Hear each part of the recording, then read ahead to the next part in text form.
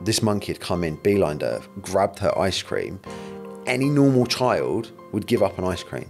She punched it in the face. Jumping. She's amazing how many children can't jump. It's like, it's really difficult. They skip.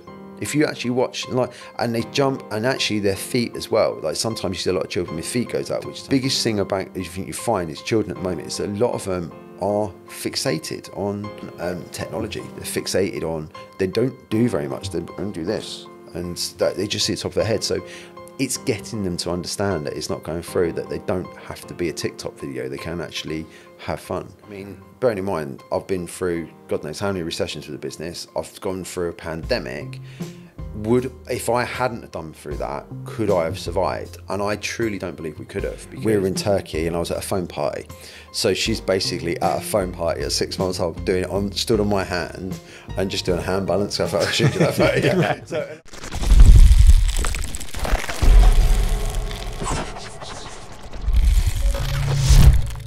Wayne Child, welcome to the Everyday Perspective podcast. You're welcome. Yeah. How you doing, all right? Yeah, it's new, just great. It's just all a new experience to go and try and do. Yeah, good. Well, just relax, mate, and just be yourself, because I think we'll have a bit of fun if you do that. Yeah, so, no, definitely. Happy days. So just for the audience, so you're the co-founder and owner of Bubbas. Yes, so I will own Bubbas, and there's part of a founder of another company called Bubbas. Okay. Bubbas is my prime sort of thing that I've done for a number of years. Bubbas is a new thing we're starting. I teach gymnastics to children from 4 months going up to 12 years. And Bubbas part of it is a joint venture with a national basketball team who we just teach similar type fundamental movements, but instead of being gymnastics, it's just ball sports.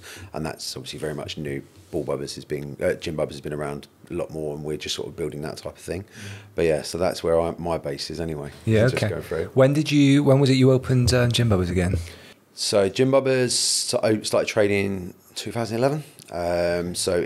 But we were building up beforehand. So it was started off obviously as a lifestyle business. So it was something that myself, my wife Kate, who worked for a long time, so she sort of wanted to do this lifestyle business, and I was doing my job. I was dealing with the day-to-day running because she didn't really know how to do websites and set everything up for it.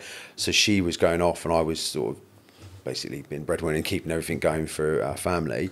And then what I was doing was coming to an end. So she said, well, I need someone. Can you come with me? Because she'd been open for a few months, and then that was it. What did you transition from? So I've come from lots of things, but I was an estate agent I was a water sports instructor when I was really young and doing loads from there. Then I was a estate agent from,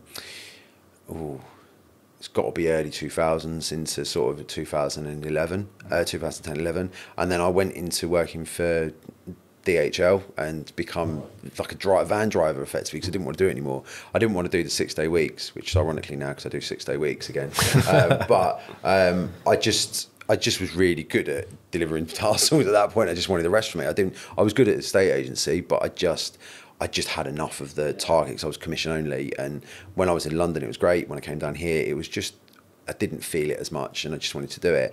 But where I was working, they were brought out by another company. They relocated it. I didn't want to relocate it at the time, and I was just like, I had enough to sort of keep everything going and just help Kate out do it. But then when I got there, I was like, actually, I can try and make this work for me. We both got a job, and do it from there. So it was a little bit, we did it mobile. So we used to do hire venues, basically take all of our gymnastic equipment you see, so everything was made just miniaturized for the kids, into sort of 2 transit vans, and then lug them around. And then we just sort of moved from site to site, and then we found a place up at Christian Mill at a gym, and we just were there for a couple of years to build our client base, but we had to still move it back and forth, and just get our own, because it was sort of, I'd run sites, had like sort of helped run state agency, so I had that background. I got a lot of good teachers when I was younger, but it was trying to get that base of, this was all a new venture for both of us. We had a very, very small budget, like pretty much nothing to start with, and then we had to slowly build and to get a unit, and then we just built to where we are now. So we've got we've moved from being mobile now to a site. We've got 2 gyms in Plymouth, which is one based at Estover, which is purpose built, and another one over at Plimpton, around about sort of 2,500 to 3,000 square foot. But a lot of the stuff is effectively you see in a big gym, just miniaturised for kids to use. Class. So it's good fun. Yeah, cool. And what was Kate's background? So Kate's background is diving. So she was quite a high level platform diver. I believe she was like British champion, and she went to European, things like that. So she's quite high level. And then but gymnastics she used to do at the site, because obviously they're all related. And she built that over time. So she's going to hate me saying this, but she's been doing it for over 20 years, like even longer. So she's got quite a lot of knowledge from it. She studied at uni, and she's just built it out from there. And then she went off she just didn't want to do the elite stuff anymore, because she was teaching to a high level, and which she wanted to do the recreation, because that's all we do.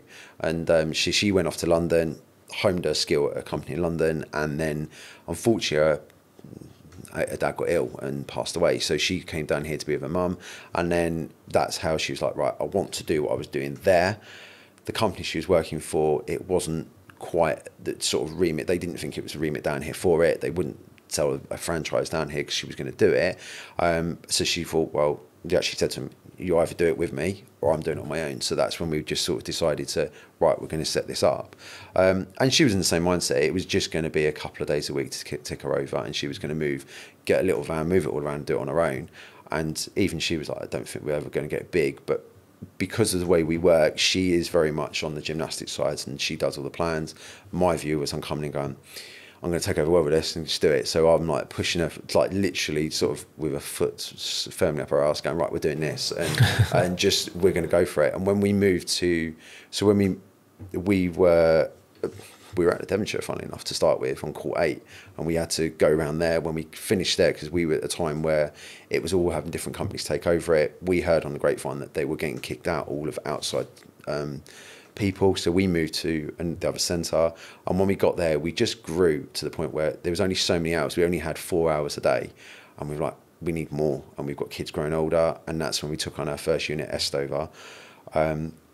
Had 10 weeks to turn it around, to basically turn it from an empty shell into a gym and make it look reasonably respectable, and then move them in. And we've been there now, I think we're coming on to our 11th year at Estover. So yeah, we've been going for a while. So I think in total, 10 years this year. So we've been really building and building. And as we just outgrew Estover, and that's when Plimpton came through. So we are at a point, we teach, on average, it's about 1,000 to 1,100 kids a week. So it's 1,100 kids a week. Yeah, individual kids. Some siblings, some's not. I mean, we're busy. That's even crazy. now it goes up and down. I was wondering that when you were talking, I was thinking, what sort of numbers do you have? And yeah, that's a lot. A lot. Yeah, I mean, we're still growing. I mean, we've got last term our biggest one. We managed to sort of just pass the 1,100 mark. This term we're just sort of hovering around 1,000. So that's where it's going through. And because it sort of goes up and down in enrolment. So because we only teach during term time, so it works well. But there's just a lot of keeping it going and keeping it just building and building and building. So yeah, so it's one of those things where you've got to think months ahead. You've got to keep an eye on children's ages, their ability, who's doing well, who's not, who's having a little bit of a wobble. So it's a lot of management to do from there. And as it's gotten to that stage now, me and Kate aren't as involved in teaching, but we are still heavily there, because we're just taking it to keep everything going and keep the wheels turning. Yeah, how many staff do you have? Currently? I don't know. Hang on. I love it. I'm the business guy. Kate's the talent. Don't know how many staff I've got. I don't know. I do. Actually, that's a lie. I think I've got about 11 at the moment. Yeah, okay. So I've got 9 full-timers and the rest are part-time. And one of them is my son. So he just works Saturday. He's just managed to get his little work permit to work. So yeah, so he's now starting to earn, which is good. But yeah, and we're looking to build on that. We've reduced a lot. And that's partly because of COVID and partly because we rebranded a little bit. But it will pick up again. We're slowly, I feel I'm getting the confidence to say, right, I can bring someone else in now to do it. I'm quite enjoying not to have that many staff sometimes, because it is nice, because you are a local apprentice, but you just have to build in it. So we'll probably get back to the numbers we used to have, but it would just take a couple of years, I reckon. Yeah. So yeah, so I mean, the most, I think it was a couple of years ago, I had 18, I think, of us. So that was hard, because 18 pretty much full-timers was a lot of characters to keep going, a lot of different people. So yeah, that would take a while to get back to it again, but I'm happy where we are. We're doing better for having less people, and which is a shame really, because I like employing people. It's not about having, well, you know, for me, I always proud to say I've got these amount of people working for me, because I think it's just, I'm a working lad, I've always been, and I just think people should be working as much as they can. So yeah, happy days. We'll get into some of the finer details of the ups and downs of the business, because I know obviously during the pandemic it was a bit of a challenge for you. Before we do that, I wanted to go back a little bit though, and I know obviously you met Kate and that was kind of the driving force into it a little bit, but it's slightly unusual business for people to get into. So growing up, did you ever expect to be doing this type of job?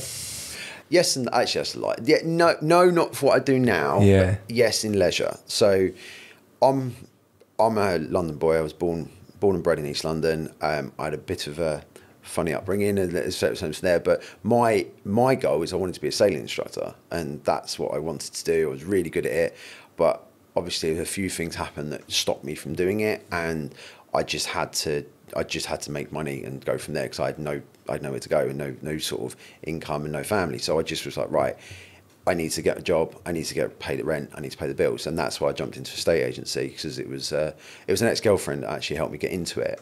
And because her mum used to do it, and she was like, you'd be quite good at that, give it a go. And I was. But no, I wanted to be, and I actually did quite a lot of courses, because it's always a running joke that I'm scared of heights, but I'm a qualified air cabin crew. And because I did it, it was, yeah, I could. This is what I said. I'm like, I told you I get in situations. So I was at college, and if there's anything for free, because I was working full time and going to college because I didn't have anyone there. Yeah. And I got on a course, and I was like, right, any course is going. So you just on everything. So it would be like customer service course from there, because they were free. And I was like, right, okay, there's an air cabin crew thing, I'll do that. And I had to go Heathrow and go from there. Never used it. But I did the whole thing and did really well. But I was like, I'm petrified of heights. I'm not going to use it. So you're a qualified trolley dolly. Yeah. Wow. Basically, I go from there, and I actually was quite good at going in and doing all the signs and learning how to do it all. And it is a running joke, because I still have my little qualification. So remember you knew that you were never going to even bother doing it, but you still hadn't done it. Do you know what? I was more of the fact that I just knew that I'm severely dyslexic. I'm really good at practical things, and I knew that I didn't have my GCSEs. I only got a couple of GCSEs, and I thought I've got to get everything going. I didn't want to be a builder, and as much as a lot of my friends were doing it, I didn't want to go into that route. So I was like, right, I want to do leisure. Customer service was something I'm quite good at. I'll just go and do it to see what it can go through. And there is certain things that you can pick from that, and how you talk to people and how you deal with people in a heated situation, because there was quite a lot of training for that. But no, it was a case of, it was a day that I didn't have to go and do work. And I was like, okay, I'll go and do that down at Heathrow. And we did that.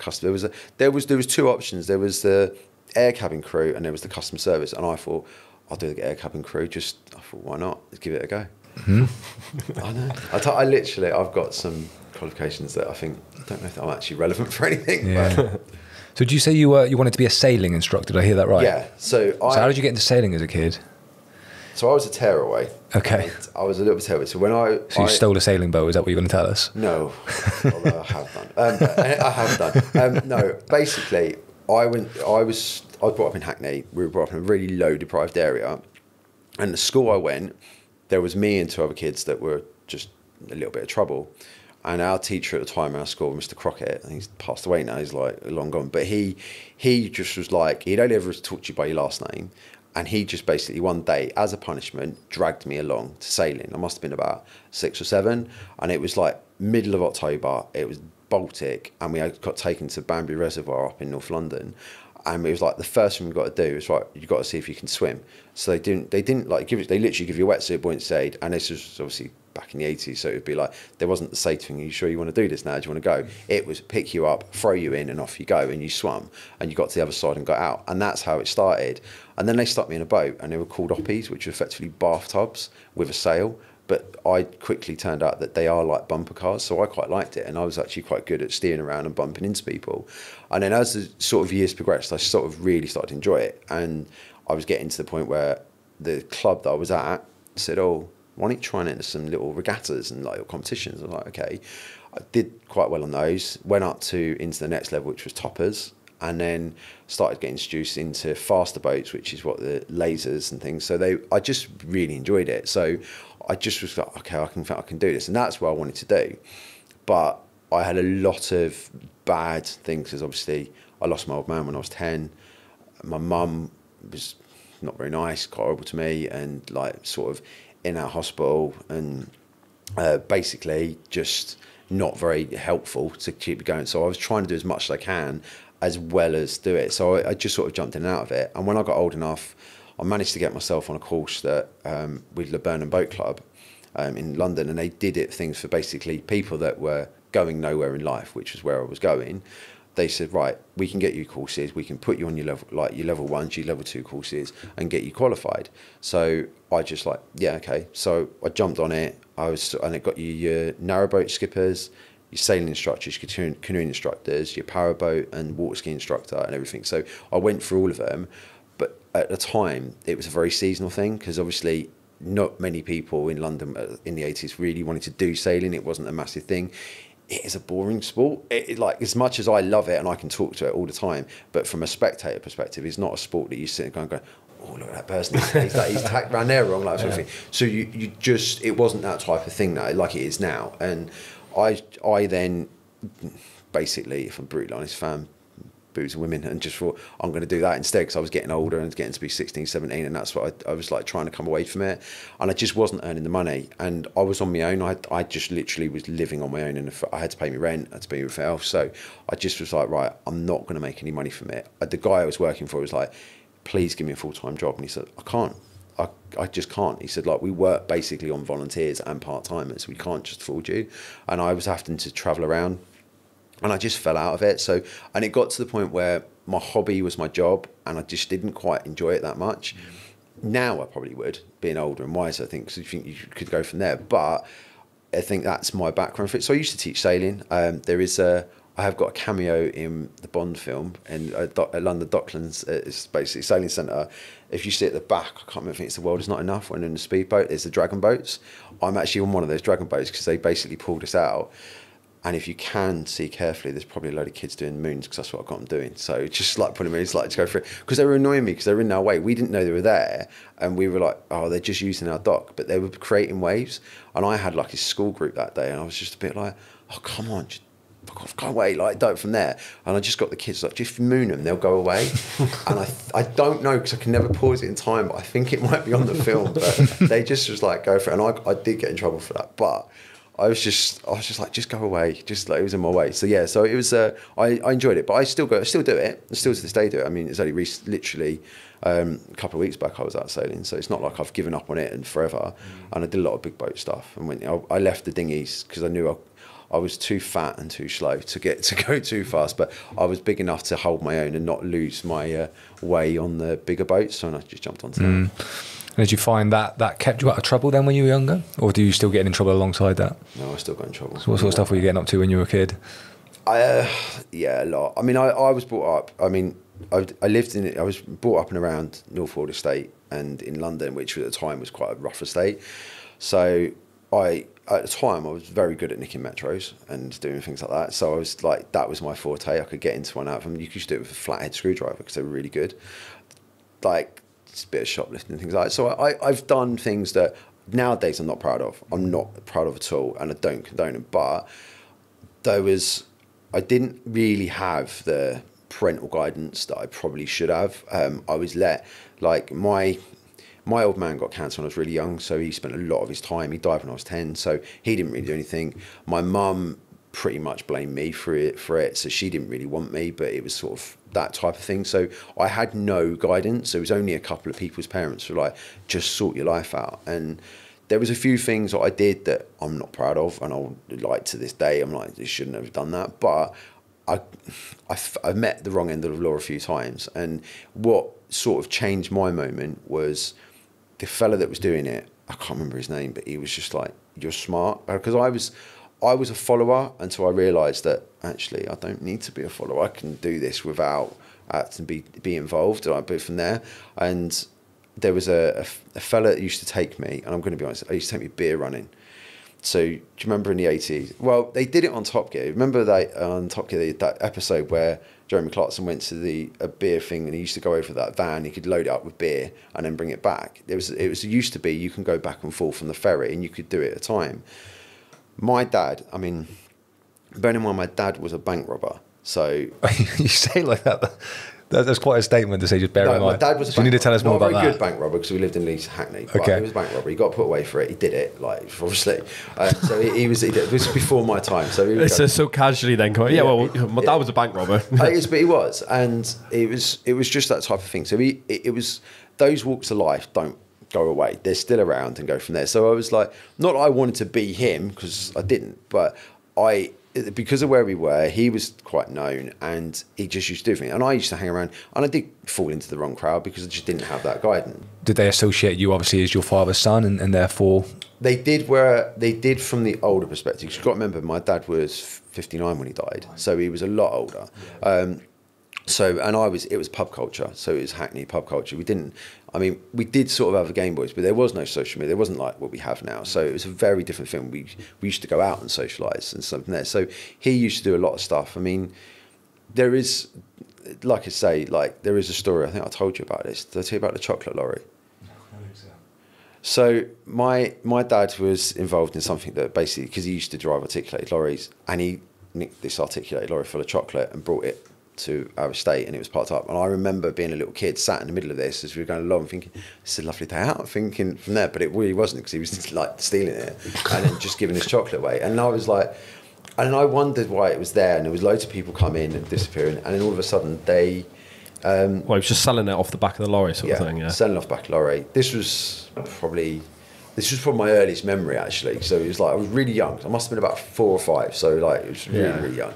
And I just remember sitting in a centre bit lorry, like just going through, jumping on the back, and hence why I probably got obese as I did, because you just sit like that's all we had. And I just remember that happening, thinking, okay, this is really cool. Like we're sending this on through, like from that type of thing. But obviously looking back on it now, thinking that really wasn't cool. That was really bad. Like would I even dream of doing it with my 2 kids? No, no, not a chance. But it was something that is sort of made me who I am. And I just remember one day sort of going to bed, the lorry was there, waking up, the lorry had gone, and it was never spoken about again.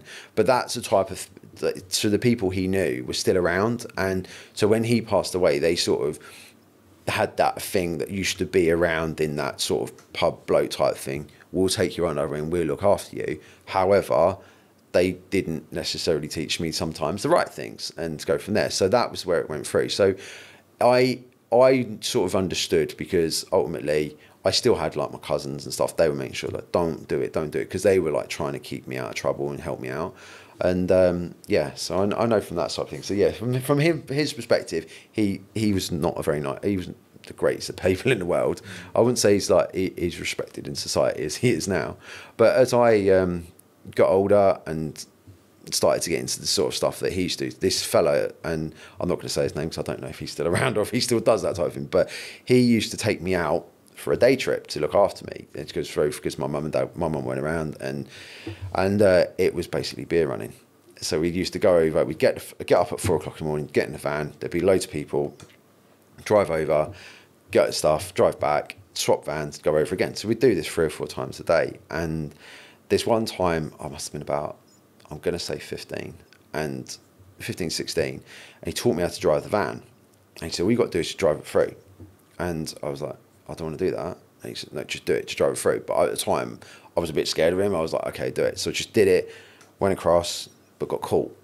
And the guy who caught me was the guy who basically said, I've got you, I know who you are, I know, like, we've caught you so many times on different things.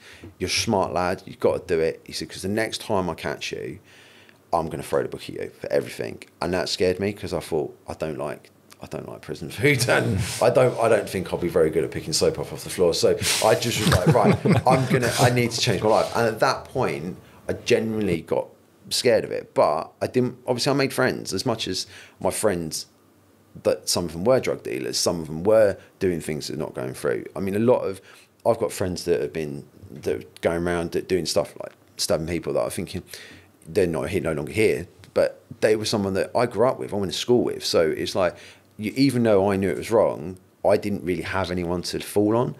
There was 2 people that I did, but they sometimes didn't know anything about this sort of stuff because I didn't really want people to know, because I was just trying to keep my head down and trying to just get through life. Because as far as I was concerned, my mum was horrible. She was never around. I believe she was dead for a number of years until I found that's enough again. You know about that one, didn't you? Was it? Yeah, you're gonna have to explain that, mate. Yeah, come on, man. She might know nothing because Well, I want to know. yeah, now. Danny What doesn't is it? and the audience don't. Yeah. So, but yeah, that's a different concept. But What? right. What, you can't tell it, or you don't want to? Finish your story. We'll circle back. I'm basically, I was trying to keep a lot of people out of it. I should keep out of that same circle of friends, but not let people know, and try and keep myself out of trouble as much as possible. And that's when I was like, right, I've got to just sit my head down and get a job and go through.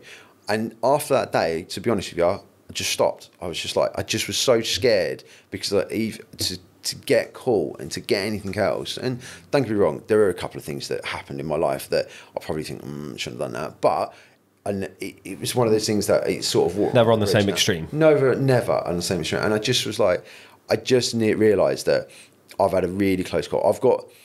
It was the pinpoint in my life where it was right, I can carry on going like this, and I'm going to be in and out of prison, and I'm probably, to be brutally honest with you, even my wife says I probably wouldn't be here, and a lot of my friends say it as well, or just use my knowledge and use the fact that I was quite ingenuitive. I was quite a way of getting myself out of situations, and I had a bit of a gift of the gab to do it, and just go out and make some decent money and just go from there. So I just sort of like, right, I just stuck my head down.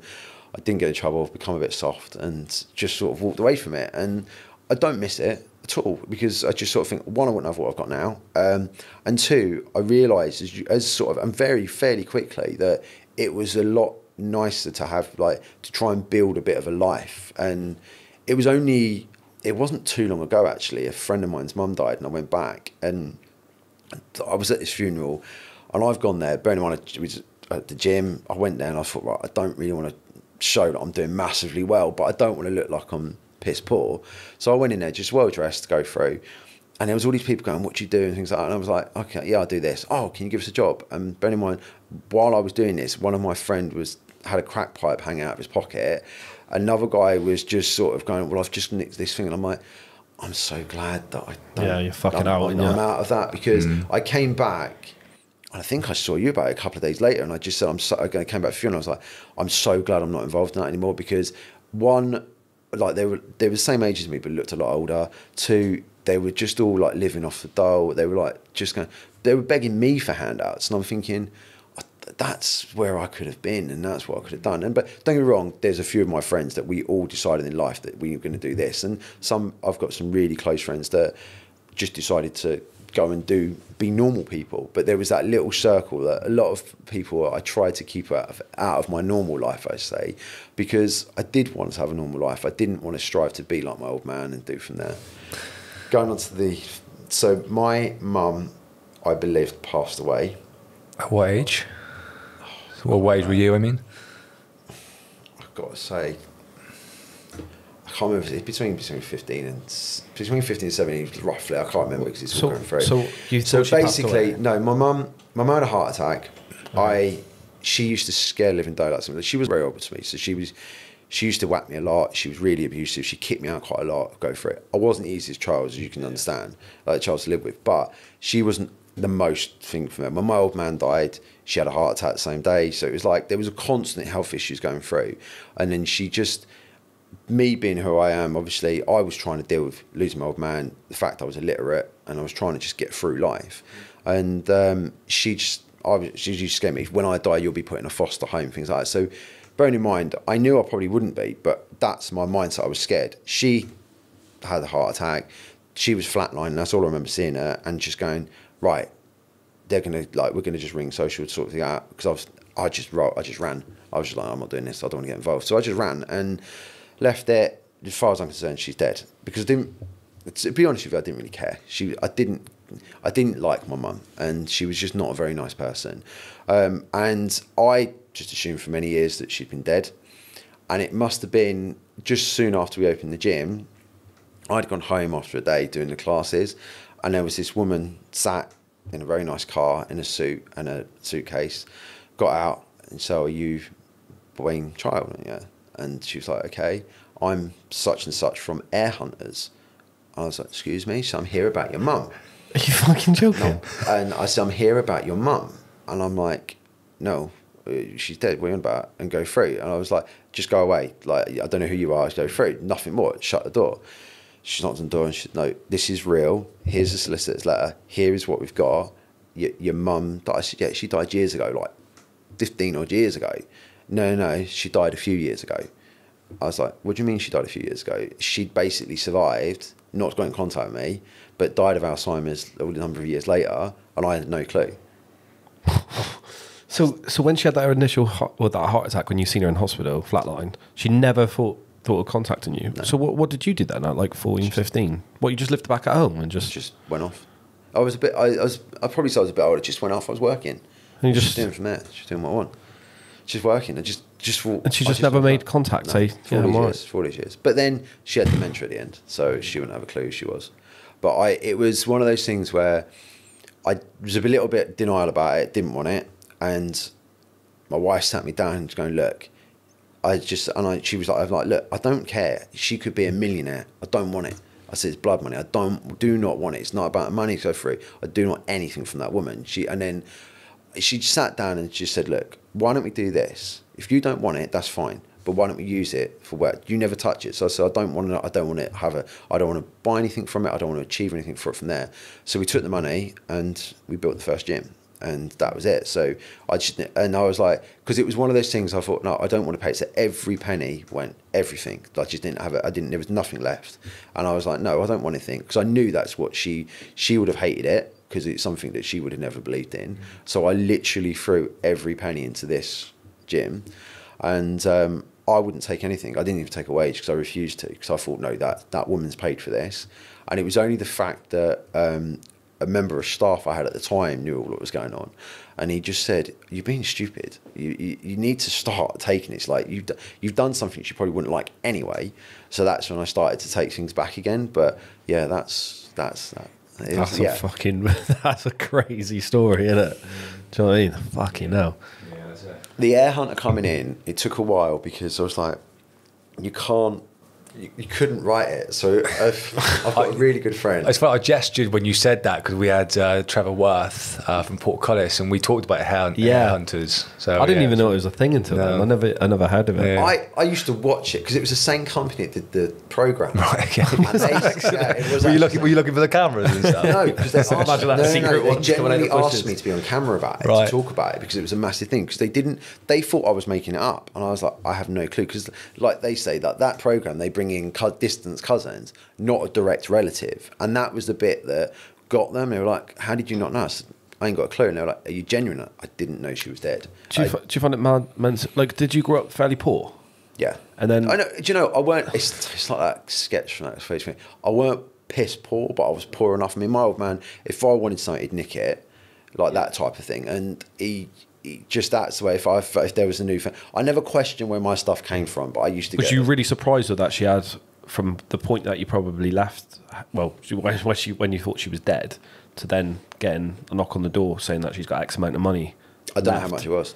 Do you not even know? No, I didn't want to know. Yeah, but was you surprised that she had that? I have a rough idea because I had to sign paperwork, but in the end, I didn't go through. So there was like, they were asking me loads of questions. There was like, do you want a jewellery? Like there was a package, and I thought, oh God, they're going to give me the ashes, and I'm like, I don't want the ashes. So it was like, oh no, she's been buried somewhere. We can find out when you're buried. And I was like adamant, no. I was like, I don't want to know, because everyone was like, well, why do you not want to know? I said, because genuinely I'd dance on her grave. I said, because I don't mean that horribly. So I know you should love your mum and stuff like that. She was a horrible, horrible person, and she mucked with me more than I actually realised until that happened.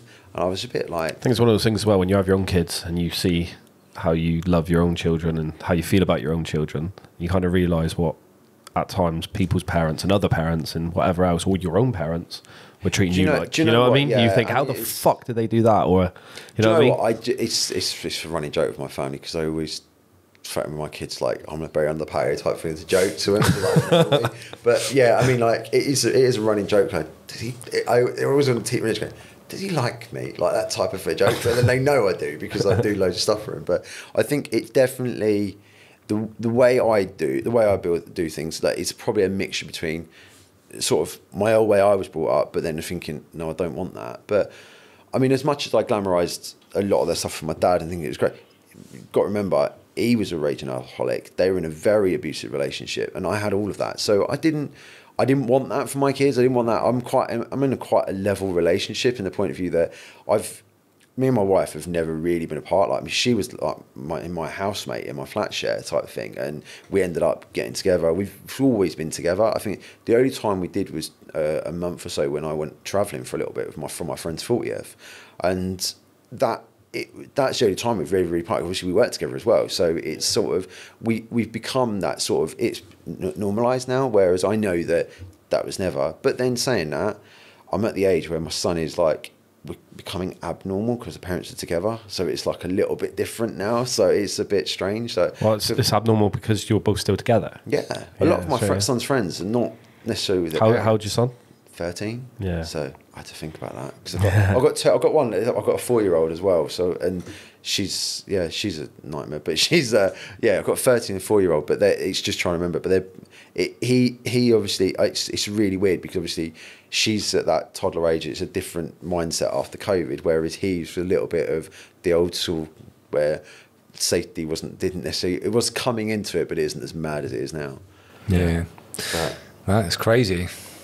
You've done all right, mate. You've done pretty well. Do you know what I mean? Like, I think that mum story, mate, that will stick with me. That one. That's, mate. That's a messy one. But mate, fair play, because that sort of upbringing, some people do fucking continue down that wrong path, and I think obviously you had a bit of a touch, I guess, with that copper as well, just giving you a bit of a pass, because I think when you're young, that one conviction potentially could then put you into that fucking spiral. I think once you get that one conviction, it's hard as well to get out of it. Hard to get a job. Hard to get I mean, it's still.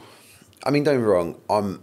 It's well and truly in the past now, so I don't have to worry about it as such. But it did affect a lot of stuff I did because it used to come up, and it's one of those things that you just. I'm a firm believer is that I've not murdered anyone. I've not done anything like that. So it's not like I've done anything like bad to the point of view that it's to warrant that type of thing, like to not work on what I do. But I do think that I know now it's wrong. It's something that it is me. I'm not going to change it. Would the way I look at it is, would what I have now be run the way it is if I didn't have that? Because ultimately, I mean, bearing in mind, I've been through God knows how many recessions with the business. I've gone through a pandemic. If I hadn't have done through that, could I have survived? And I truly don't believe we could have, because I think the fact that I have got this hard exterior, and it's very, very rarely that I cry and things like that because of the way I think it's because I'm just a case of I can just deal with a drama, I can deal with a situation and get through it and find a solution. I'm a problem solver as such. So, and I think that's by the person that I was made from being that person when I was younger. Yeah. Well, adversity builds resilience, doesn't it? Yeah, it does. You know I mean, you can't do a lot of stuff. Like, I mean, being on stage, I saw lots of different people, lots of different walks of life, and have to become very, very patient with people. But it's just something you build upon, and it's definitely helped me in life. Yeah, no, we've talked a couple of times, maybe not to that extent, but we obviously grew up in council estates as well, and I haven't always been an angel for sure. And yeah, I agree. I think sometimes going through some of those things will definitely give you resilience to get through everyday stuff and in business. So how did you end up in Plymouth then? Well, it's the sort of thing. I lived in this sort of massive 6-bedroom house at the time with 6 blokes, and we had a ball. We were just, it was good fun. Like, a lot of them I'm still good friends with. I mean, one of them's sort of godson to my kids. Fred, who I'll always mention, is just this massive sort of. He came over from Sierra Leone, and he's got this very, very posh British accent, and he's just trying to be like Andy Peters, and it's one of those type of things. He's sort of getting on. I get on so well with him, and we got through, and then a girl moved in who's my wife and ruined it all, and she was like ruined the whole banter because she sort of started putting a duvet on the sofa, and that ruined it for our household. And then we got together and it started taking off. But Kate was from Plymouth, and her old man was diagnosed with cancer. So she was coming down quite a lot to help out. And then we got married in 2009, and my old man, Kate's old man got basically given us so many months to live. So I think we got married on July 31st, and the 1st of August she moved down to Plymouth to be with her dad, and that was it. She never really come back. So I was living in London, and we were to and fro in while she was helping out. Then our old man passed away, and then I just was like, I've got really nothing holding me here. Like, I don't really need to be here, because like my friend, who's a good friend of mine, was like, just, you'll enjoy it down there, go through. And it took me a while to get used to it down here, I have to say, like the weather, and I just was like, everything shuts early. I was used to everything being open all the time. So it took me a couple of years, and then after a while I sort of softened and was like, I quite like this sort of way of life. But I quite like the fact that I could do what I was doing and enjoy it, and doing well effectively. But when I moved down, it was not out of choice. I wouldn't have made that decision, I'm going to move to Plymouth, because that was never our plan to move to Plymouth.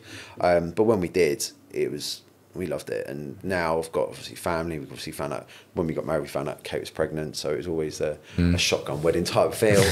And then it just sort of, when the business started, it just never really left. So, and I'm quite settled in now. It's sort of, it's more home than London is now. I sort of just have it. I say I'm from London, but Plymouth's my home now. I quite enjoy it, and I wouldn't change it. Yeah, so. it is. All right, amazing. So obviously you touched on, I guess, the inception of Gym Bubbas, and you're now in Plymouth. You told us a little bit about how you financed it. You also mentioned about obviously the upbringing you had kind of give you some resilience to deal with some adversities in the business. So I guess moving on to some of that stuff. So tell us about some of the ups and downs, I guess, of running your own business. So I suppose not having a clue. I mean, going into this, I knew how to do day-to-day run tax and things like that, but it's just the everyday things of just keeping a balance sheet. The nature of what we do, it's not like you take money every day. You have free bulk payments every year, and we have to save that and spread that payment throughout the year to pay the rent. The first big one, which was like, I remember it vividly, that we sat at home. My little boy was just like, I want this for Christmas, that Christmas. And when I did all the figures, I misjudged 10 grand, and we didn't have 10 grand. And we were like, oh shit, what are we going to do? Like, we're going to we are seriously up the street. We don't know what to do. So we basically knuckled down, like, what can we save here and now? We literally did everything. So we did all the marketing ourselves. We did letter dropping. We did loads, because we were putting all that out there. Marketing stopped. We just couldn't afford to do it. So that was the biggest thing. We managed to get through. We were like, literally just. We were like, the way we did it, we managed to survive to get enough money to pay it, but then we knocked it down to about 7 grand loss. Then we were like trying to build it back up, and then we managed to get ourselves back in. When we first went VAT, that was hard. That was really hard, because the problem you got, the nature of what we do, we charge VAT is inclusive, so we were used to it. So when we got the accountant we had was like, if you're going to go past VAT, there's the threshold, stay below it and you'll learn this. If you're going to go past it, smash it. Don't just hang around to this bit. So like, and we were like, okay, fine. So we put our head down and do it. But then again, every time you got this massive VAT bill going out. So we were like, we were not putting money aside. We think like we've done it. And then we got the VAT bill. So it took a lot of mindset of go, right, every quarter I've got to make sure I've got so much to put aside. And it was one of those things where early days, we were only talking a few £1,000s, but it was a few £1,000s between being open and shut. One part was getting a unit. That was really hard. That really took its toll, because it's not so hard now because they changed a lot of the rulings for it, but getting planning permissions was really quite difficult. We just felt that the council were pushing every boundary going, and it was like they wanted core samples, they wanted this, and with that it was like, it's a kid's gym, like, what do you need core samples for? Oh, because in 1970 it was this. I was like, yeah, but it's 2013. It's like, it's a big difference. Like, a lot's happened since then. And it got to the point where we'd get over one hurdle, they'd put something else in play. They'd get over one, we'd put something else in play. And the bit that was the sort of grinding halt for me was, there's not enough parking spaces. And I'm like, you're having a laugh. I said, there's 500 parking spaces on the whole site. I said, like, what are you doing? Like, come on, just you're putting things going through. So yeah, that was the biggest part. I've always been going forward. And it's just general, like, when you start taking staff on, like, looking after, like, it's hard. Yeah, I've been there, mate. It's hard. It's hard because It's personalities. It's managing personalities and money and staff and just But having we had a business coach come in because there's some things I'm good at. I'm good at marketing. I'm good at selling. I'm good from there. There was some things I wasn't good at, so I just sort of thought I'm not scared to ask for help. I asked for help on it, and this fella came in. He said, "Just take a full timer on," and I couldn't afford a full timer. I was like, "I can't afford it." He said, "No, but that full timer will help you build." I was like, "Okay, then fine. We'll take a full timer on." Did it. And the fellow who took on was brilliant. I don't know if you remember him actually, but he was really good fun because it made me realise that I can't sell this product just on my personality. It's got to be on someone else's as well, because people were buying me for me, but people brought him for him, and people were going to his classes over mine. And it was like, that made me realise, was like, actually, I've created this product. Obviously, we've created this product, but it can't just be sold by us, because not everyone likes me. Not everyone's going to like me. I've got to accept that, but people are going to like other people. So I had to then realise that I can't like all my staff. I can't get on with all my staff, but as long as they're doing their job, then I will get on with you and go from there. So there is that banter. And I suppose dealing with them as well, because I'm very much, it's my way or the highway. It's like, I always joke that I think you're sort of mistaking it for a democracy when it's a dictatorship type thing. But I quickly learned it's not like that. You've got to be a bit more open. So, but I had my guys sit down and go, I really don't like working for you. I really don't like it. And it was like, it's really hard because it's difficult, because Kate's this lovely person, but you're really tough and really strict. So I had to mellow, because my old estate agency sort of trying to cut the person next to you out type thing couldn't work in what I was doing. So that was a really hard way of doing, because it's not me. It wasn't my personality at the time. I was very much, right, I'm going to have to rethink this. You know, there was times where I just thought, I can't do it. And then I suppose the hardest one was probably COVID. That was hard. COVID for me, it sounds, this is going to sound really crazy, but I do sort of miss it, because I loved some of the parts of it. I hated the biggest part of it was obviously not working. So when COVID hit, I learned quite a lot from two people I used to work for. A fella called Paul Mason, who used to work in London, and he taught me to watch the markets, and not necessarily bidding it. He said, but watch it, because he said the way it used to work, when the markets was up, sales was sort of up, and when the markets were down, lettings was up. But when everything's down, we're fucked. And that was the way he sort of sold it to me at that early age. So, and there was another guy I used to work for who taught me about branding. And I always remember when COVID hit, I just was like, something's not right. You could see everything was going a bit funny, and everything was just, it was. One of the guys who works for me, our husband's in sort of a Submariner, and I always remember his saying, he's like, when I went and see it was a little cough in China, and it was, and that type of thing, but it was getting bigger and bigger. And my friend was in Italy at the time, and he was telling me all these horror stories. I'm being sent over to here, and I'm jumping from here and here and here, and I was like, this really don't sound right. And then the day that Mr. Johnson said, unessential things happened, it was like someone just flicked an off switch. We just stopped everything. Everyone, we had 900 cancellations in a day, and it was like, I couldn't even deal with the phone calls. It was just going off the record, and I was just like, right, we're going to shut. We shut before the actual announcement for lockdown, so it was like, we need to make the right decision. People are not going to come to us. This is a bad market input choice. And it's bad in the sense that thinking of safety, because we couldn't get any sanitizer, we couldn't get anything, we would clean as much as we can. People coming to us worried for it. I mean, we don't just deal with ordinary people, we're dealing with vulnerable people as well. So they was doing it, and I was just like, we can't stay open, we need to shut. And so you shut before they announced? We were shut 10 days before the official one. See, I remember that. There was a weird time in the gym for us as well, wasn't it? Because it was dead.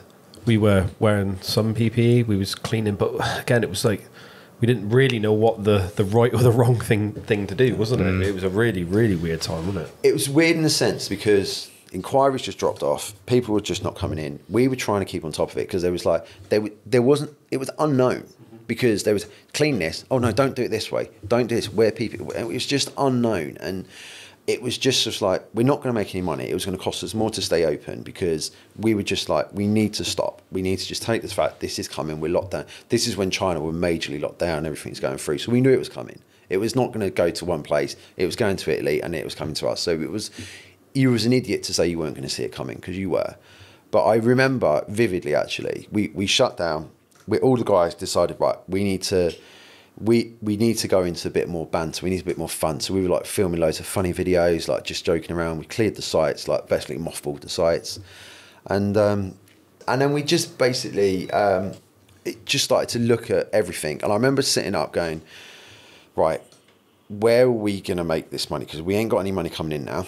It was just as enrollment, so I'd only just taken a little bit of money, so I only had so much in the bank, and I had VAT coming out, I had wages and everything else. So I sat. The first thing I did was find everyone I could, cancel my stuff like bins, everything else. So I'm not doing that.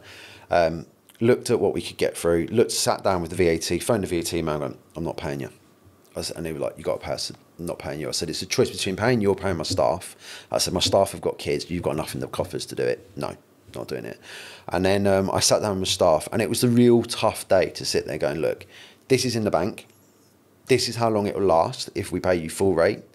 This is what we need to get to in order to keep it going. And we could last for 7 months, 8 months, 9 months into this. I said, but after that, it's gone. If we don't open up in 7 months' time, we're fucked. We're gone. No more. And everyone was going in. Everyone's going, right, I don't need to do this. I can take a wage from it. And everyone was coming in. So we had this massive plan. This was before all of the furlough, everything. So we were just going through. I remember sitting up until like 3, 4 o'clock in the morning, just balancing everything, going, right, you've got to go, you've got to go, you've got to go.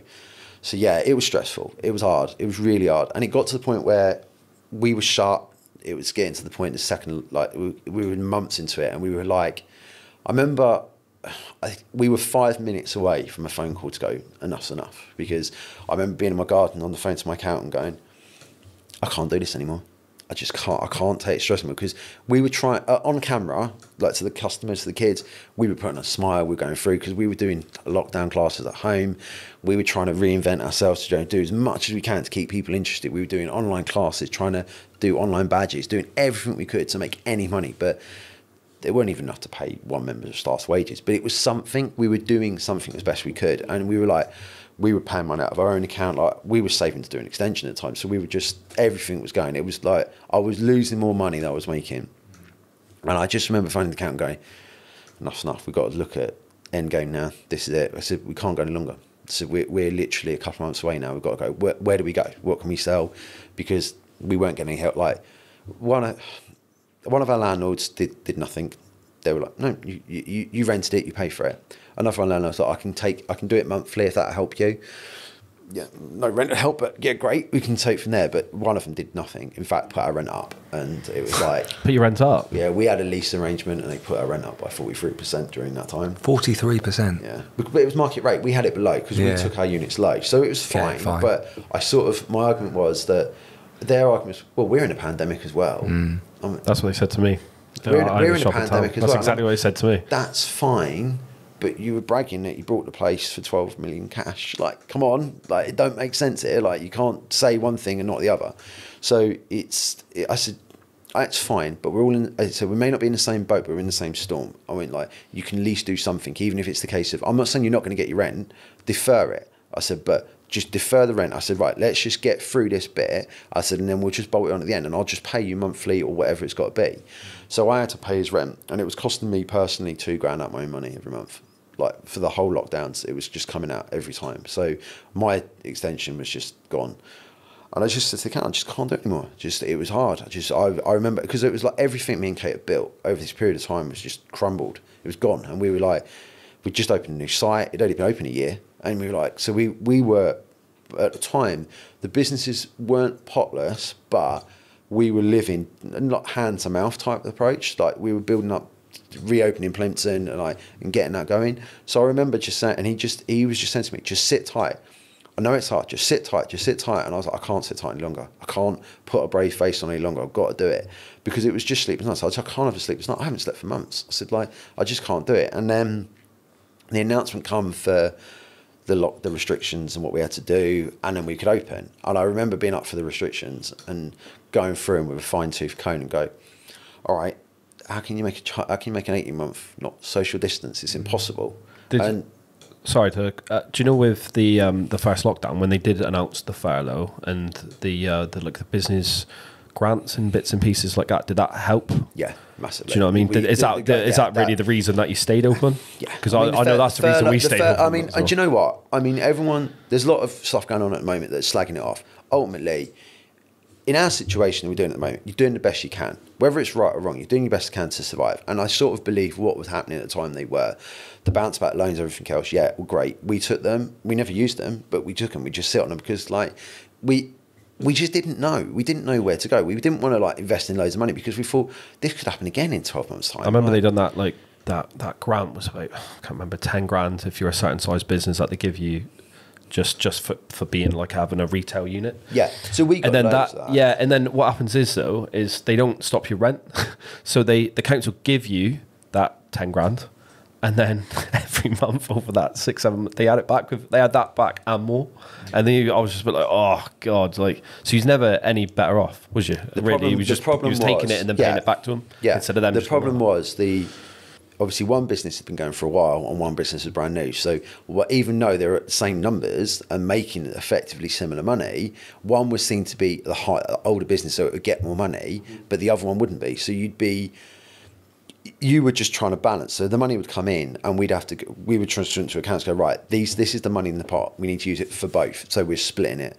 And that's how we had to deal with it. Like, everything went into it. And it was to the point where it was like,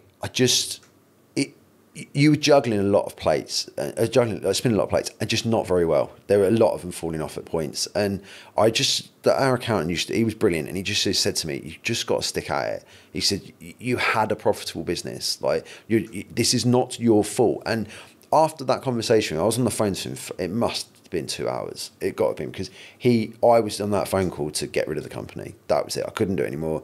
I thought, do you know what? I'm stressing. I was drinking too much, I was eating too much. I was just going mental because I was stuck at home. I was about to say, just stuck in and worried about something. I was worried. I just couldn't do anything. I had effectively not a newborn baby. It was just hard work. And he was the one who said to me, you had a profitable business. He said, and this was the word he said to me, it sticks to me. He said, your decision in your business has not ruined your business. He said, you have not made the bad decision that's closed your business down, that's caused this to happen. This is a global thing.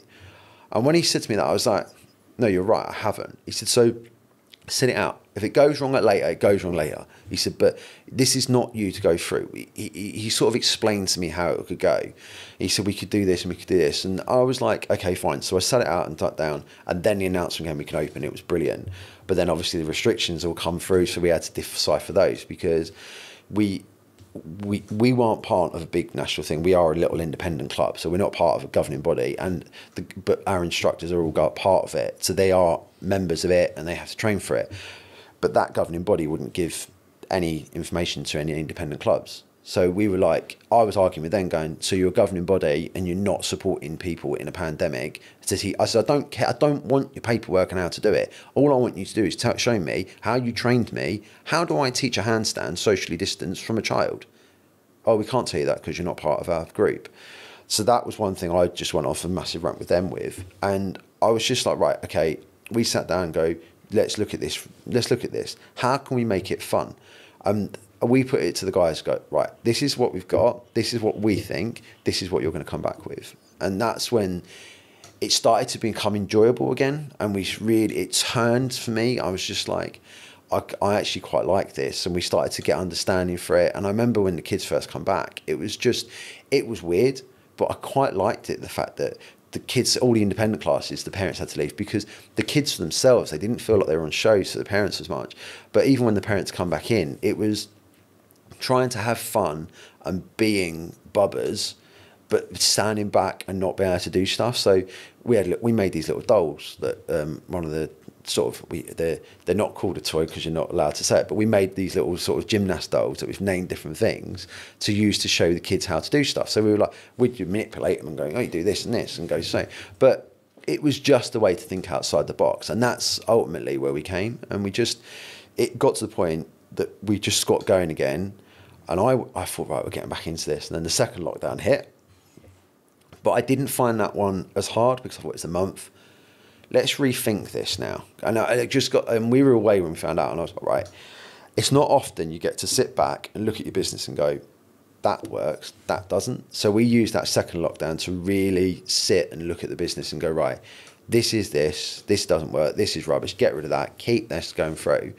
And that's that's when everything turned for the better, I think. And that's when we started to look at COVID as a bit of a, it's not often, I was never going to get that time with my daughter as much as I did, which was great. We're never going to get a time to sit, because it's 100 mile an hour. Like now it's back to normal. I barely have time to sit and talk to people and go through. And it was nice to sit down and go, right, that's rubbish, get rid of that. We don't need that. We don't need this anymore. We don't need this service anymore. We can bring that in-house. Let's look at this. Right, how can we teach this differently? What equipment are we not using? Get rid of that. And it was just a really nice reset. And I still, that's why it's like a running joke. It's like, I do miss COVID for that, because it was a way to reinvent yourself and do things differently. Like there's some stuff that we still do today that were part of the restrictions purely simply because we like them, and actually it worked really well. And so there was loads of positives out of it. There was tons of stuff we did, and then obviously the third lockdown hit, but again that one, and that's when we started getting COVID. So I never. That was the January one, wasn't it? January to March, I think it was March, April. But that one didn't feel as bad. I don't know why it didn't feel as bad. I think because we were so conditioned to it. And it sounded really funny. It was just normalised. And at that one, I was just like, right, we aren't going to go to it like we did before with the live classes. We're not going to do it. We're just going to film the classes. And we, like when we first started filming, it was really hard because we didn't have a budget. We're going through, so we were filming it on our cameras. Lucky enough, one of my fellas was, he did a directed degree, so he could make the film. So he'd be doing that at home, like voluntarily doing it. And it was just, it was a bit, the only way to describe it is like wartime type thing with my guys, and they really come together. And it's been really difficult coming forward, because the ones that survived with COVID are really close. Like they're more like brother and sister type thing. And I think it sometimes knows that when new people come in, it's like because they weren't part of the COVID lot, they don't have that same understanding like that we all do, that we can. We call each other names. I mean, we do treat each other like blood relatives sometimes, and it's like, it's really strange, because like some people going, I can't believe you say that to that person. Like I really thought you didn't like him. It's like, but you generally quite like him and stuff. And it's just, yeah, it's just one of those things. But I think like anyone in leisure, it was hard. It was really hard. Yeah. I mean, you guys work in leisure. It was difficult. I mean, from my perspective, from a kid's one, it was hard because you had to manage adults, but then you had to try and keep children socially distant. Yeah, it sounds. Yeah, I don't think there was a right way, and the government kind of proved that by changing the goalposts continually throughout as they were getting more information in there. And the bit carried on. Do you know the bit that annoyed me out of everything that the government done was the fact that they were aiming and suing. They were like, if the guidelines were broken, it was the business's fault. So if for some people used to come in, I remember shouting at them, going, just get apart. I said, like, listen, I don't care what you do. You can talk to each other. But if you want to talk to each other next to each other, just go outside. I don't want you in here. Just go. And it was hard work, because ultimately, if anyone got fined, it was the businesses. So that if someone... it was huge fines as well, wasn't it? Especially if you like 10 grand. 10, 15 grand, yeah, something like that, yeah. It was just like... I didn't feel like that was very fair. Like the business has been hit enough. Yes, we had the help, and granted, we took the help as much as we can. But it was just difficult to say that it's a business fault for some idiot that couldn't read the rules or didn't believe in the rules. So I always remember though my favourite thing out of all of it was my granny fight that I had at one of my sites, where my granny fight. There were two grannies that come in, and one full punch up, or it was close. It was close. I'm not going to say because I can't, because they'll know. But it was one came in with a mask down here, and one came through, and they were just shouting at each other. It got to the point where they were shouting at everyone with their mask down, and someone had gone up to them going, listen, you need to take your handbags outside, because you're scaring the children going through. And it was all because of wearing a mask, right? And I was just like, but at the time with the mask, I was, obviously the person I was with was being really serious, but I'm laughing because I'm thinking, this is great, I can laugh behind this. You see me laughing. But the peaky nose used to drive me mad in the gym, mate. The what? The peaky nose. Oh god! You said people. There was a couple of repeat offenders in the gym that would always just wear it like a weird beard, just with their nose stuck out. Yeah, nose stuck out, or like not put it on quick enough, or put a visor on and lift the visor up. Yeah, you know what I mean? Wear a visor like like a like this. like a fucking baseball bat. Do you know what I mean? Like shit like that. The freakiest ones was when the people used to come in with the little plastic strings so you could see their lips. That used to freak me out. I've never seen that, I don't think. Oh, Yeah, like the see-through ones. Are they? see-through ones. They were just really freaky. They were a lot. We didn't use them because we had our own little branded ones. Because again, I was just like, I'm going to use this as a marketing perspective. So I literally I made masks that had our logo with little COVID, basically viruses around it. So I thought, well, we've got to have fun with it. I mean, my view was, this is really scary for the children. This is going to affect them. Like this is like a once in a lifetime thing. Like obviously not in our lifetime again, and probably not in our kids' lifetime again. Like it's never going to happen. But it's going to affect them. We need to make fun of this. It's scary enough that they've got to come in and go for it. I mean, we've got children come in that are deaf, and I'm like, how am I going to teach you if you lip read? And I'm like, so I had to then go, right. So I had to make sure that I was 2 meters apart to take my mask down to talk to them, and then put it back on, and then carry on class. It was just like, but then at that point, it's like, okay, I've got to sanitize my hands, take my mask off, put my mask back on, sanitize my hands, and then go. So that was the process, and it was always that process of going forward. It was such a difficult time. Like you said, in leisure, it was so hard to keep to the rules and still do your job. Does that make sense? Especially when people are paying you. I was a PT at the time, and teaching someone to deadlift from this sort of distance, if they had incorrect form, it was so hard, because then you'd be like, you got to sort your back out, and then they're like, well, how? And I'm like, this, but I can't align their back for them, or like, even things like spotting, you just couldn't do it. Well, we couldn't spot, could we? No. We couldn't spot, so we couldn't go heavy, and then we couldn't spot, so we were like, right, we're gonna try and see how we can do it. So we had to.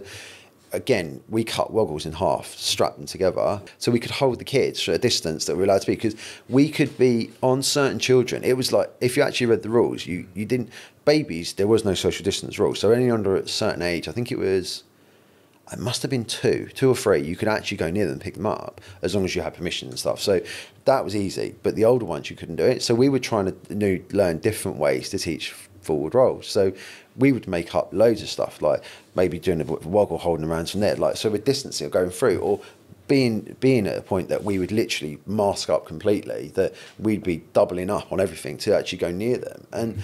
But it was just basically, it was your understanding of it, and it was nice, because a lot of other companies were asking us, how did you do that? What did you understand that from? And it was silly little things, like making, because everyone had to be sat, like the parents that were there, like for our 3-year-olds had to stay, so keeping them socially distant apart. Or I didn't want to just have marks on the floor with feet and saying, like, stay 2 meters apart. So I made it a road.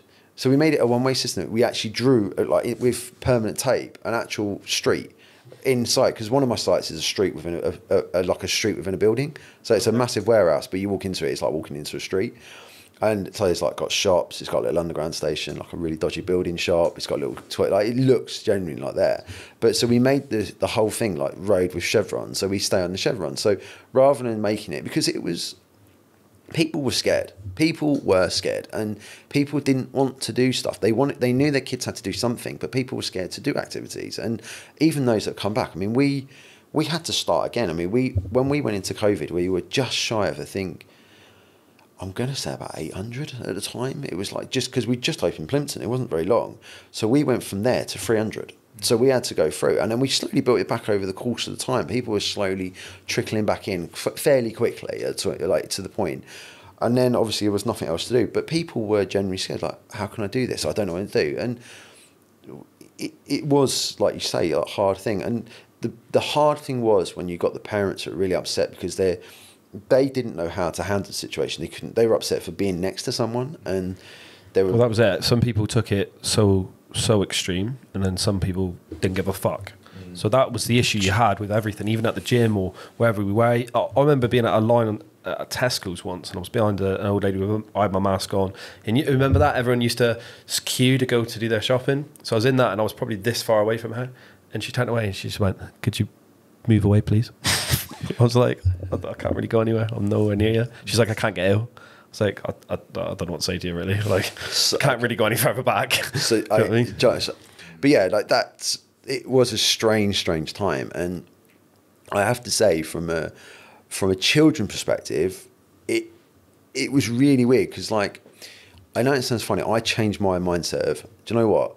I'm going to worry about what we do and the kids because it is going to affect them and it is going through. Because I could see, obviously, at the time I had, it was like 9, and like my youngest was 18 months at the time. I think she was 10 months when we went into COVID, and then she was like from there. So she celebrated her first birthday in lockdown, so effectively, and it was really weird because my son is the most placid individual ever, and even it made me realise. Takes after his mum, then I take it. Pardon? Takes after his mum, then.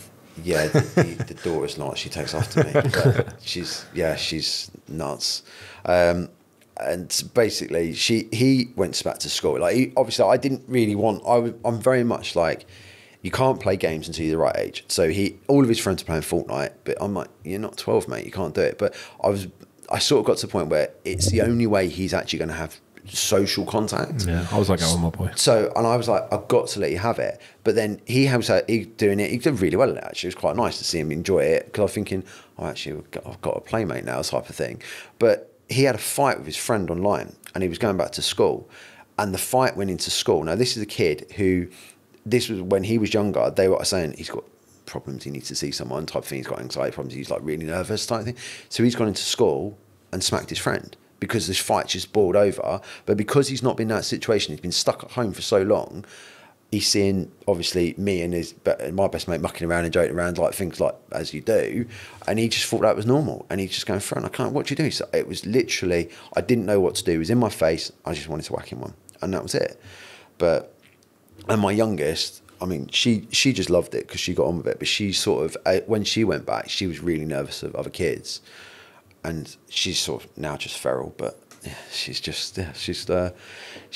very much like me, and gets herself in situations like me as well. Yeah, no doubt. Hopefully not all of the situations, eh? Yeah, I mean, the one she punched a monkey. An actual monkey, yep. Or okay? We went to. Listen, what he didn't tell you. I'm like, go for it. I get it. So we went to Gibraltar. I went for a day trip. We were told from this tour, don't have an ice cream up on the rock. He said, just wait to get on the bottom, because there's loads of monkeys up there. They're going to take it. And the little girl she's this tiny little redhead, and she's adamant. I'm on that. I want it now. I'm like, okay, you can't have it. No, I'm going to have it. So I was like, okay, she's tired. She had a little bit of problems because she'd been ill. Like we would have been to the hospital with her because her tonsillitis had popped, and God knows her tonsils had popped. And anyway, so we're up top. I had this ice cream. And I said to her, stay in there. We'd just come out of St. Michael's Cave. This monkey had come in, beelined her, grabbed her ice cream. Any normal child would give up an ice cream. She punched it in the face. She punched it in the face. And you know the look of someone of, you hit me. You hit me. And this monkey was like this, and it was like this going for a second, while she's slapping it, going through, end up losing it. Again, like normal children would walk away, she's chasing it, and we're having to chase her because she wants this ice cream back. And I'm like, what is wrong with you? What is wrong with you? Why would you do that? And yeah, so she's, like you say, she's very much like me. She always has been there. Now, I want to get into, like, I guess, the sort of nuts and bolts of the business in regard to what it is that you do. And I guess that's quite a funny kind of segue in, actually, because working with kids, you must see some funny shit. All the time. So just real quick, because you've kind of touched on it a few points. So obviously gymnastics school for kids. You've touched on various ages. So what's the youngest? So the youngest we teach is 4 months. It's all of the stuff. So all our ages are broken down. So we've got 4 to 18 months. And at that age, you sort of basically introducing core fundamental movement. So it's about building up tummy time, building up core strength. So you start. Even those would still do forward rolls and backward rolls. And then you sort of try to, I'm going to say brainwashing because it's the best way to describe it. You sort of start the movements that you want to carry on into later life. So for argument's sake, if you're doing a forward roll, you're saying tuck your head or head under. If you keep saying that, they'll eventually go down. But we do like a handstand, which we call a donkey kick. So we do the sound of a donkey going, ee-aw, ee-aw. So, but the reason we do that is because for the child, basically to know not to tuck their head. So they use sounds more to learn. And that's a way we try to do things. And then we sort of basically what we do from 4 months in any week, 'cause every week is set up like a themed week. If we, for example, doing forward rolls with the 4-month-olds, we're doing somersaults with our 11 to 12-year-olds, like 6 to 12-year-olds. So, and they're all broken down. So we have 4 to 18 months, 18 months to 2.5 years, 2.5 to 3.5. At 3.5, they basically go in independently, and then it gets broken down into different squads. So we have a 3.5 to 4 group, bronze, silver, gold. And the way to look at it, and I don't like using it in this way because I think it's sort of very mainstream type thing, but it's the only way to describe it.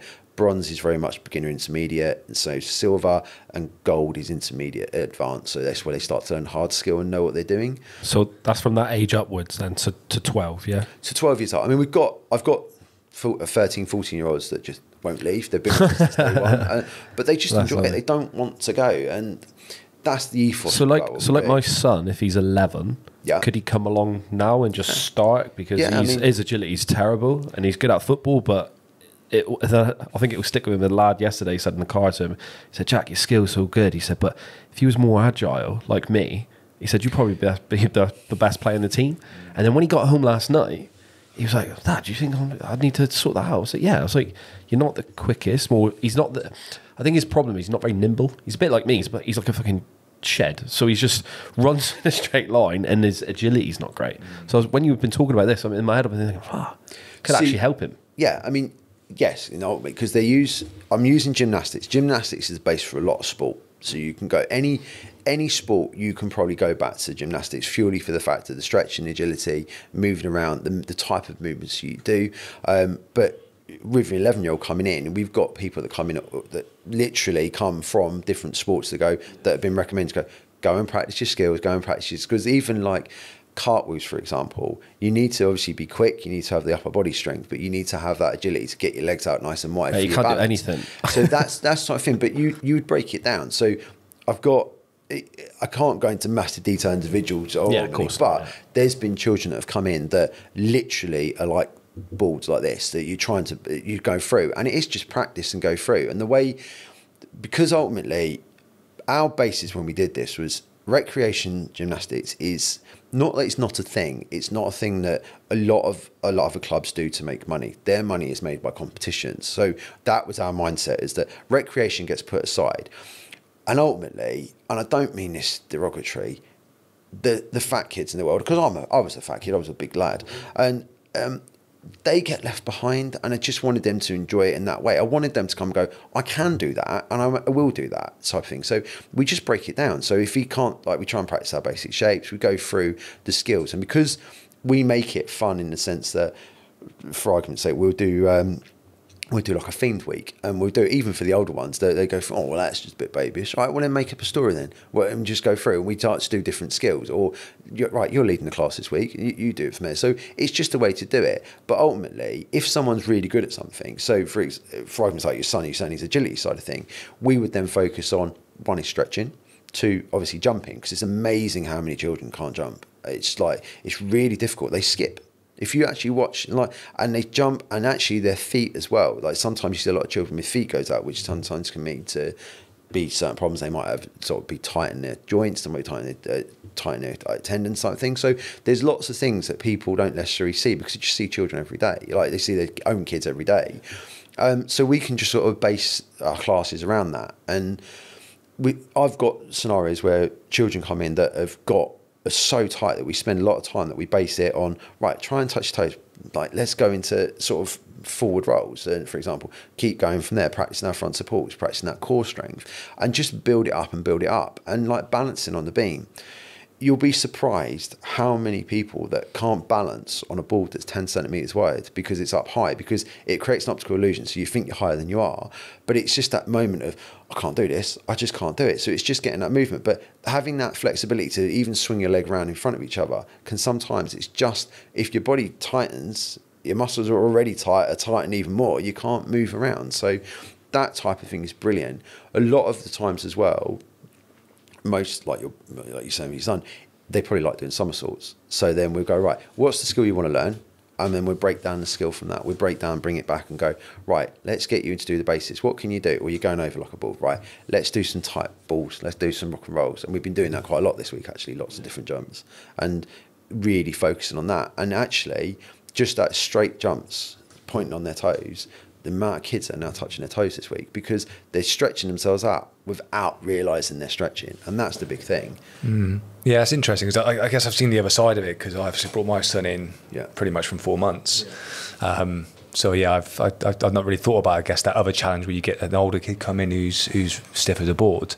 But I know for my lad, bringing him so young, it's his confidence physically. He's like gone through the roof as a result of doing some of the work with you guys. We do a lot. I mean, bear in mind, we've seen, yes, we go through it. I mean, we've seen a lot of children over the course of time, and there's certain ones that have started really young, and you can tell the ones that have started young to the ones that have not, and because they just get it, they just understand, and you can see, like, we're seeing it quite a lot now, those that really put the work in over sort of from 4 months old that are now starting to go off, I've just been accepted to this squad, or I'm just going to go into football, I'm going to go into diving. I know because my friends and stuff, well, there's 2 of them, different ages, but I'll use them as a good example. I firmly believe their youngest is probably at a similar level, not because of what he does for us, because he's been away from us for a long time, but he started at such a young age. He was probably one of our youngest ones because he was our guinea pig one, because we were like, you're indispensable, we'll use you type of thing, because you've got another son. And we joke around like that, but we just used to use it, but you can see the two, like, the differences. And I noticed the difference between my two, because my son we only started this, he was sort of 18 months too, whereas my youngest started from a couple of days old. So she was my guinea pig to see what's the differences between her and the older one.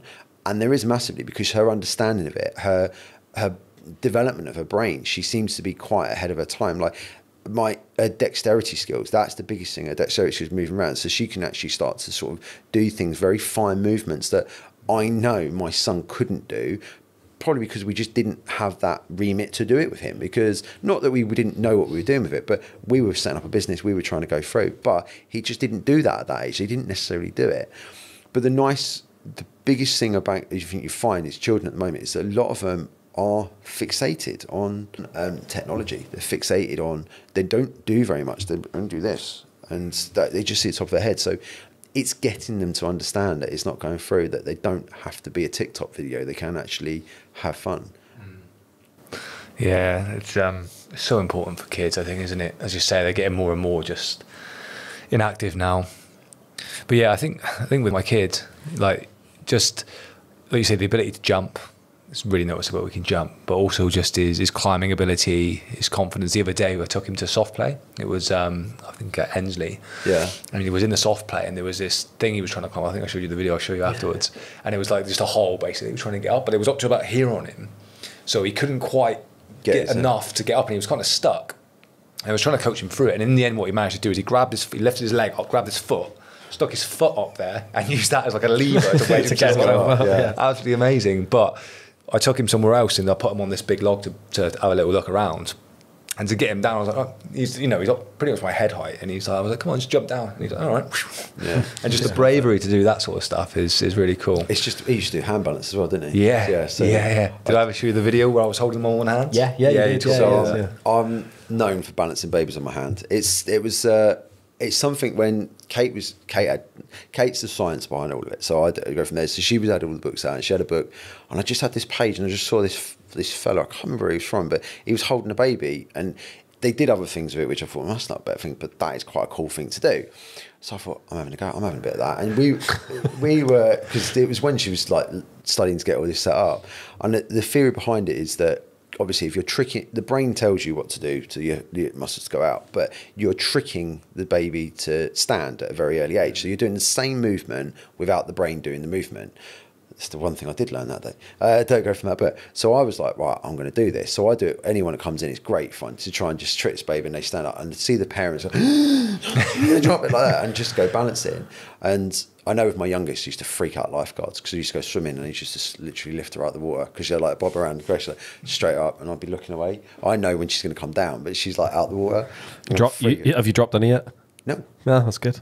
No, because do you know what? You just sort of know, like when they're about to come down, they sort of give you a little twitch to know enough's enough. So you know they're going to come down. So I haven't there. I did drop my son, but that's how I learned not to drop him, because it was like that twitch was the giveaway. Yeah. But I've not dropped anyone else. But no, it's just one of those things, and it is such a important thing. And it's something I teach the babies a lot. That you got to stand, and it is really funny that those kids that have done it and really parents that really practice it at home, they've all walked really early, really early. Like my daughter walked at 10 months. They're starting early, because I think they just got that muscle power to know to get up and stand and move around. So it is it's a cool thing to do. It's a really cool party trick. It's cool. Isn't it? Yeah. I did it quite a lot, just sort of balancing around. Well, I didn't have a photo, and the only photo I've got, and it just shows what a bad person I am, a bad parent I am. The only photo I have at the time was Betsy when she was 6 months old. We were in Turkey, and I was at a foam party. So she's basically at a foam party at 6 months old, stood on my hand and just doing a hand balance. So I thought I should do that photo. Yeah. So I was like, oh, I don't have a photo of her, and I just got back, and I was like, please don't judge me as a parent, but this is what we're trying to do. Like, because I didn't have the picture I normally had, and just showed him this photo. Like, you shouldn't be a dad. Like, it's literally one of the coolest baby pictures I've ever seen. Yeah, it's awesome. I think I might style it. It's just literally she just stood, but it's like the moment of party. She was just like going, that's it. I'm here. I'm like loving it. Yeah, it was just one of the things. But the nice thing about it, seeing with that type of thing, like for guys, it's like it just shows that the belief that we had to go through it, this is what we can do. And it isn't just about, ultimately, yeah, we're doing it for business to go through, but we are doing it because we enjoy it. I love my job, and it's nice to see that development of children. And I know that some parents that go through that, particularly after COVID, it's been quite hard for some kids for just socially, but it's just that development of starting at an early age and just the pushing, like just go through it, just trust me, it'll work. I know it sounds funny. You may not be getting it now, but you're starting a basis and it'll go like that. It'll just click. And once it clicks, but I don't know what I was worried about. And it just goes in. And it's like, I remember when he first went on his own, because I think I took his first class when he went on his own. And it was just really funny to see him come in. And it was just that moment. It's like, bye, off he went. He was just going through. But that type of film, when you see someone come from an early age and go through, you sort of become like their pseudo uncles and aunts, because it's just the way it is. But touching on the subject for corporate kids, there is a flip side to it as well, because the kids that come in that can do everything, that don't want to do competitions, and that's where they're sort of pigeonholed into doing that type of thing all the time because they're really good. We have quite a lot of those coming in that are able to do stuff, but they go to places that, you'd be good for this, you'd be good for this, but they don't want to. They just want to learn the cool stuff, and they just want to go from there. But they become a little bit like, they just have fun with it, and they become really social. So there is a flip side to the ones that can't do it, to the ones that can do it as well. What's the future plans for the business then, mate? You mentioned that there was the Ball Bubbas. Is that what you called it? Ball Bubbas. Yeah. We've got Plymouth City Patriots, a basketball club. We joint venture them, and we have a Ball Bubbas that we're trying to launch to go forward. It's been going. It was a slow builder to start with, but we're now at the point where we are going to start to roll it out and try and make it more classes within Plymouth, and that's effectively what we do, but with I'm going to say with balls because it's going to sound funny. Go through it, but with balls. So it's all different ball sports. If anything you can do with it, we can just make it fun. So, and it's starting to get into a groove of things now. It's like effectively like we were at the beginning when we set up the gym. It just takes some time to get your ideas to work, and some stuff doesn't, some stuff does. So that's the plan, to get that going forward. I'm hoping to get some new sites open. I've got feelers at the moment to try and open 2 new sites to expand the gym, and just keep pushing, really. I mean, we came out of COVID from wanting to shut it down because it was all going to pot, to coming out going, it's all or nothing now. We just need to push it. I mean, I feel that it's the right time now to do it compared to where it was. So I'd like to try and get Southwest tapped up, and then just see from there, and maybe just look at potentially franchising and go from that. Maybe franchise it. Yeah. There's a lot of paperwork in franchising. Oh, it's a nightmare, isn't it? Do you know what? That's probably the thing that I'm having to learn. I don't quite understand how it all works. Like, licensing is an easier option to try and go through. You don't have the paperwork to go into it, but it's a lot to trust other people. I think, like I said earlier, I always say it's a sort of dictatorship, not a democracy type thing. But when you go to that franchise route, you become a democracy, because you don't. Yes, you want it run that way, but you're only as good as the person that buys the franchise. And that's the bit that puts me off. And as much as, yes, it would be quick at making money going forward, there's just a lot more that we aren't physically set up for it. Because like you say, we're still I wouldn't say that we're a small business. We're not. We're probably a medium-sized business, but we run it a little bit like a small business. So I'm still trying to get that to catch up. I've never got that balance, which I'm slowly getting there now by just getting the infrastructure in place going forward.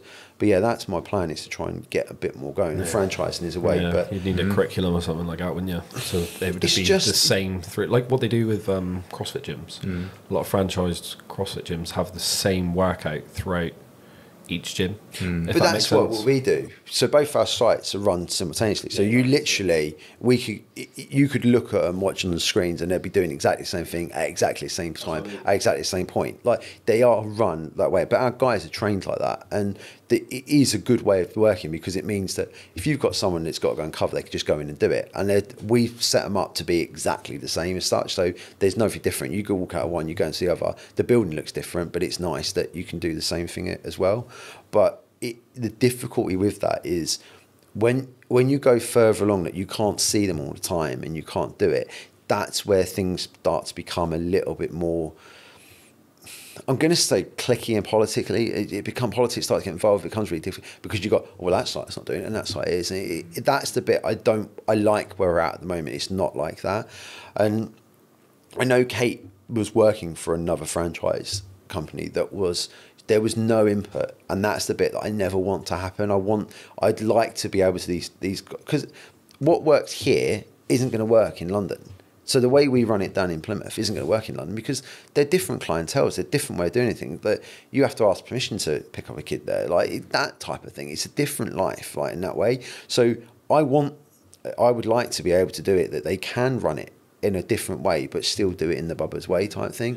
But it's finding that balance to do it. And it's a very difficult thing to try and get someone to believe in your product to do it, because it is a very unique thing to do. It is, because it's not, when I tell a lot of people I teach gymnastics to kids, it's like, you really? Like, it's that type of thing. But it's just, you've got to be that type of person. It's a bit like, I couldn't do your guys' job.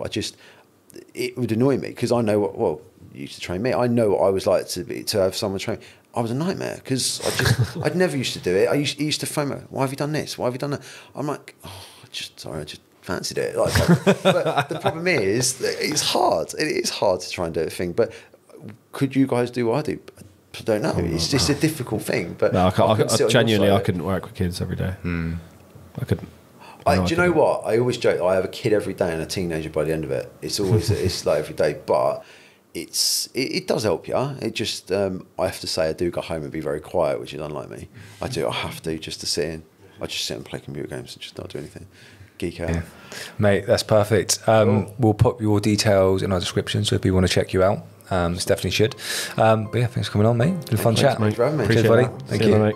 Cool.